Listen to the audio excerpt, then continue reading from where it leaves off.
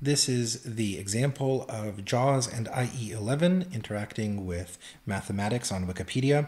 We've got the equation for the line going to between 2 points. And so let me turn on the speech for the screen reader.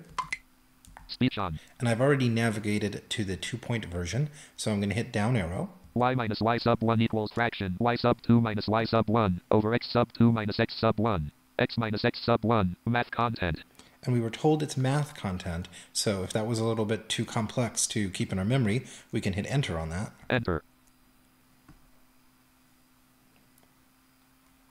Math content. And now we see it in the math viewer.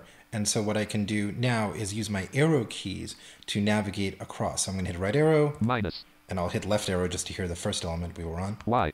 Okay, Y. Minus. Y sub 1. Equals. I'm just hitting right arrow continuously. Y sub 2 minus Y sub 1 over X sub 2 minus X sub 1. And one more. Left parent X minus X sub 1 right parent. Okay, and so let's say that right-hand side of the equation, the fractional piece, I want to zoom in on that. So I can highlight it with my arrow keys. I can just navigate to it. Y sub 2 minus Y sub 1 over X sub 2 minus X sub 1. And if I did want to explore that more, I could. So I'll hit down arrow. Y sub 2 minus Y sub 1, numerator. And then go over one. X sub 2 minus X sub 1, denominator.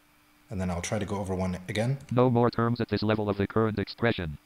Etc. And when I'm done exploring this math content, I can hit escape. Escape linear equation Wikipedia Internet. And I'm back to my browser where I started.